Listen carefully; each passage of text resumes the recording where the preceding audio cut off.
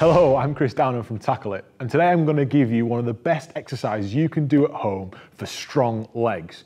But also, it's really rugby specific. And the reason being, we do not spend all our time on 2 feet when we're playing rugby. It isn't stable, and it's not like we're moving around and staying there. Oh, come and hit me now. Oh, come and hit me now. So we spend a lot of our time on one leg, moving, running, twisting, and actually, when you're on one leg, you've got to be able to be strong and withstand contact.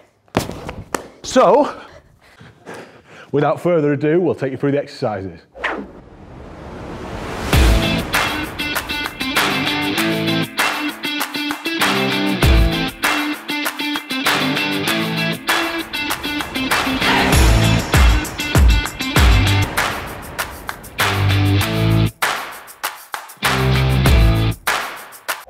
For this exercise, George is going to use a barbell to start with, and we're going to go, basically, it's a lunge into a step up onto a little platform, and we've just stacked 3 plates up here as a bit of a step, but you can use anything. So, Georgia, rack it up. She racks up normally. It's a back barbell position. She starts with 1 foot here on the inside, closest to the step. And then what she's going to do is go back into a lunge motion, looking at the 90-degree angles in the knee and the ankle and the hip, and then she brings her other leg up and through into that nice high knee lift position. So we're using some of the mechanics that we would when we're on one leg in a game. We're running and having to do so. We're also having to stabilize through our core by holding on to something with a little bit of mass.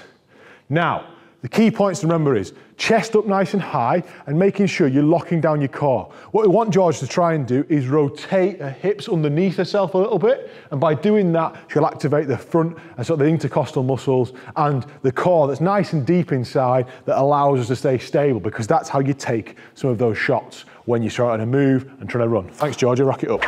One of the best things about this exercise is that you don't need all the kit in the gym to be able to do it. You can do it with anything you've got at home or any bits of kit you might have acquired. So, if you've got a barbell, you can do it with a barbell. You can put some weight on the barbell. You could do it with dumbbells. You could do it with kettlebells. You could do it with a sandbag. You could do it with medicine balls. You can pretty much do it holding anything heavy you want, and you can vary that weight on how hard the exercise is. So the final thing you can do is, if you've got a really good friend, then you can get someone to try and pull you out of shape with a little bit of a band. And we're just trying to create a little bit of a different stimulus that makes it a little bit more challenging. You having to stabilize through your core, through your legs, but as we've said, we're working on those single leg things. We're working on making sure we stay strong on one leg, being able to ride contact and deal with challenging situations. Isn't that right, Georgia? Yeah. Thanks very much for watching. If you do like our content, please subscribe to our channel, and you can also give us a follow on Instagram as well. 3, 2, 1.